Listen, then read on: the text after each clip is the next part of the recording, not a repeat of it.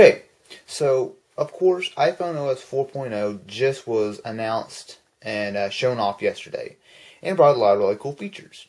Well, what some people don't know is that if you jailbreak your iPhone or iPod Touch, you can get these features immediately. In fact, a lot of us who have jailbroken have been enjoying these features for years.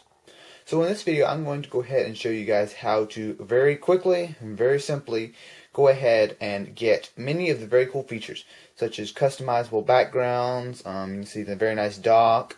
You saw really quick and easy multitasking, as well as even folders. So I'm going to go ahead and show you guys how to get all of this very quickly and very simply. Anyway, let's get this one started.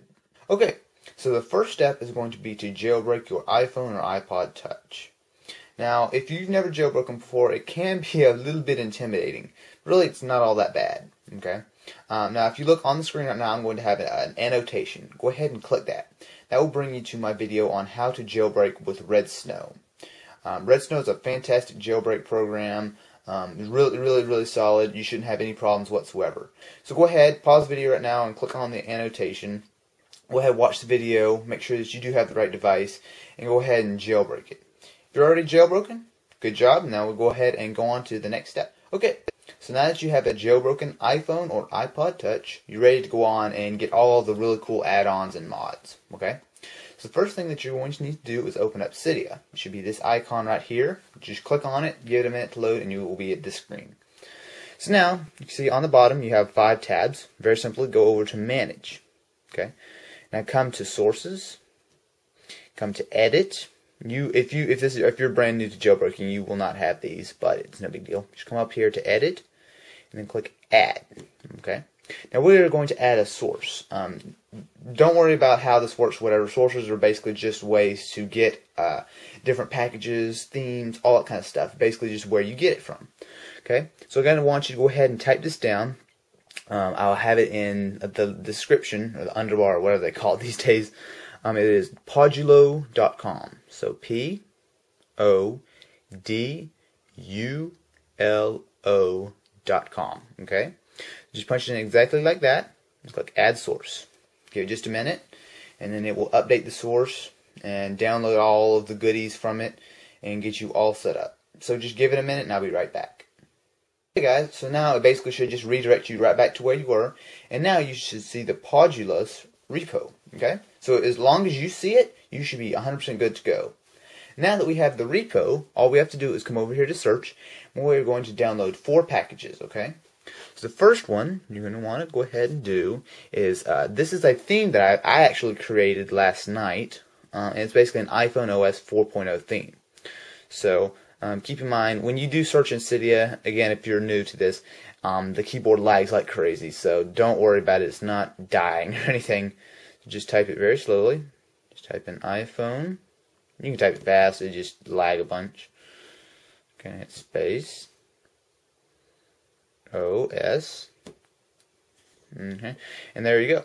There's a few themes in here, but what you need to look for is the iPhone OS 4.0 theme. Okay, and it should say from Podulus. Go ahead and click on it, and then you will be brought to this screen. Now again, I made this theme. It's not a very in-depth theme, but iPhone OS 4.0 isn't, a ton of amazing stuff. So basically, this is just going to allow you to take a look at it. So scroll through here. You can read a little bit of the description. You can check out download stats and screenshots, but obviously you guys are going to about to see this in a second. So all I got to do is come up and hit install, and then basically just hit confirm. I already had this on my device, so I won't do it. Just hit confirm, and you should be good to go. Okay. So the next thing you'll need is ReflectiveDock. Really simply, just like we did before, type in Reflective in there. ReflectiveDock will come up. Go ahead and click on it and install it. You will need to, it will respring your device, meaning it will shut off for a second and turn back on. No big deal. Okay. As soon as you get that completed, go ahead and let your device shut down. Then go ahead and open up Cydia, and I will show you the next thing you need to install. So the third package that you will be installing is ProSwitcher. Now, there might be a couple different ProSwitchers, and to be honest, it really doesn't matter. They should all be the exact same thing.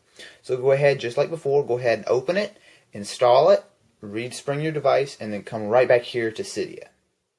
So the last package you need is going to be categories. Now I will mention really briefly here that this is actually not necessary. All this is basically will allow you to create a folder for your apps. It's not going to be the exact same thing as an iPhone OS 4.0. It's going to be similar, and if you think that looks handy, go ahead and install categories. If not, feel free to not to, and you can go ahead and just enjoy the other parts of the theme. This one's kind of up to you. If you like, you might want to try it out. But anyway, whether you download this or not, we should be done. So as soon as you've either had this on your device or you don't have it on your device, we're ready to go ahead and set all this stuff up. Guys, so as soon as you do all this, you should be ready to go. Now, if you don't know how to jailbreak, or if you're new to it, all you need to do is open up Winterboard. This should only take a second. Click Select Themes, and then you should see there might be a couple others. I have a lot here, but you should see iPhone OS 4.0. Click on it and then exit, and it will go ahead and load up this theme. Okay. Now, ReflectiveDock should be activated already, so you should see the dock. You should see where all the icons are reflective, and if I want to move them, the reflections still stay, which is very cool. So you'll have that, and then you'll have this full theme that I created. So now you have the look of it. ProSwitcher should also be all set up. You really shouldn't have to worry about it. And to use ProSwitcher, it's extremely simple. Just go ahead and open up any app. Let's say Terminal. So just go ahead and open up Terminal. Of course, this could be any app. I will note that if you do have some apps, it can kind of hurt your performance and lag and glitch a little bit. So, don't have 50 apps up and stuff, because it can kind of get a little bad. But I hope you guys can figure that out. Now, ProSwitcher is a little odd. You can change, well, not odd.